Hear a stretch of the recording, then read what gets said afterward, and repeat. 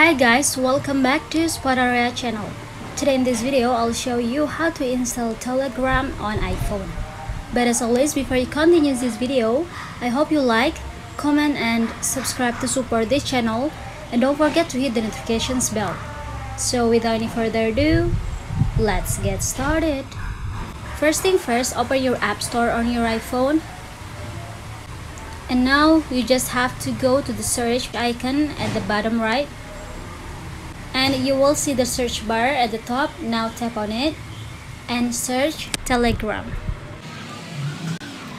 After that, you just have to tap on the search button at the bottom right of your keyboard. And yeah, now you will see the Telegram. You just have to tap on Get button here. And in this pop-up, tap on Install. After that, this is downloading and you have to wait for a minute until this processing is done. And when the loading icon earlier changed to the open button, you just have to tap on it, or you can also check it in your home screen. Look for the Telegram, and yeah, you can see it here now.